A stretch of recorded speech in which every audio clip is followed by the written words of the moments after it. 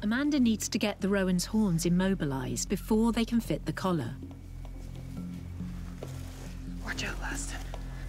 Watch out, watch out. Watch out, watch out, everyone. Get out of the way. We just need one person to grab each side, and then we can get the tape.